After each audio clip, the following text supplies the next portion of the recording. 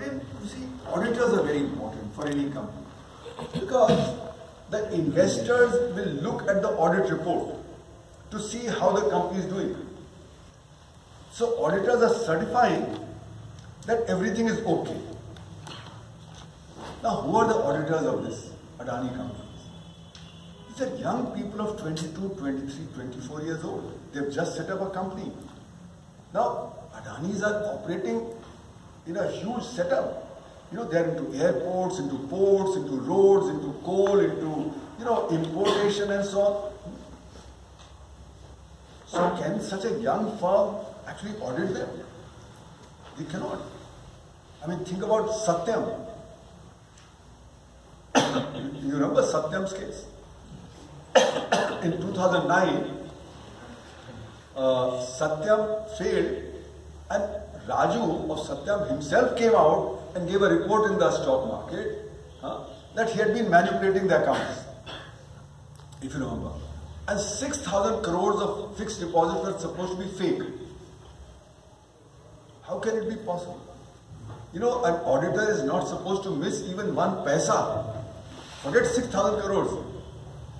It shows that very often there's a nexus between the auditor and the businessman. And when I wrote my book on the black economy in 1999, I talked to many auditors and they said, look, the businessman is paying me, so I will sign whatever he says.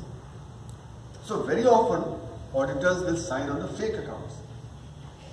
So all the manipulations that are going on, which auditors are supposed to check, this young firm would not check. And that then enables them to continue to operate the way they are operating. So that's another question that I think needs to be asked. So the questions are high valuation, the high risk of the company, and going on expanding by getting capital from abroad, using shell companies, and so on and so forth. So the question is, what impact will this have on the Indian economy? Because that's the big question. Some people say that they have a lot of assets. They have the airport, they have the coal mines, they have the ports, etc. So what's the problem? The problem is valuation.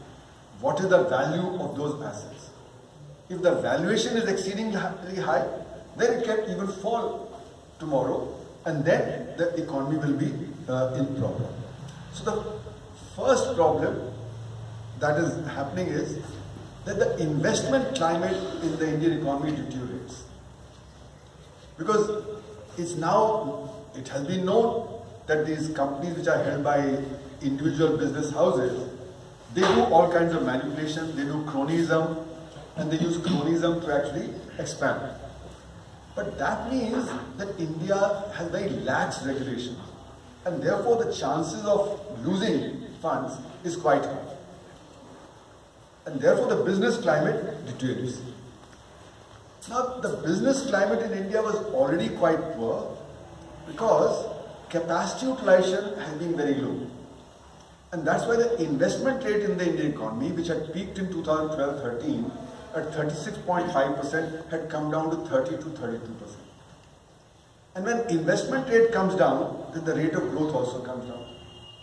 So our problem is that our rate of growth had been dropping even before the pandemic. In official figures, in 2017-18 Q4, the rate of growth was set to be 8%. And then in Q4 of 2019-20, just before the pandemic, it had dropped to 3.1%. So why was that happening? Because the business environment was deteriorating. And mind you, this is official figure. I've shown in so many of my articles that our current rate of growth is not 6%, 7%, but minus 1%. This 6%, 7% is the rate of growth of the official organized sector. This does not include the data for the unorganized sector, because the unorganized sector is measured once in 5 years. Last time it was measured was in 2015, and after that we have not measured it because the pandemic came.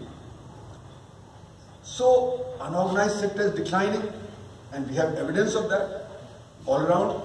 Look at e-commerce. E-commerce is rising at 30-40%. Okay, and the neighborhood store is declining because demand is shifted from the neighborhood store to e-commerce. So like even in my family, Before the pandemic came, we did not use e-commerce at all, never ordered anything from e-commerce. But when the pandemic came, we started ordering, and now 90% comes from e-commerce. Only 10% we are buying from the neighborhood stores. So this rise of e-commerce has meant that trade demand is shifted towards the organized sector away from the unorganized sector. Okay. Similarly, you have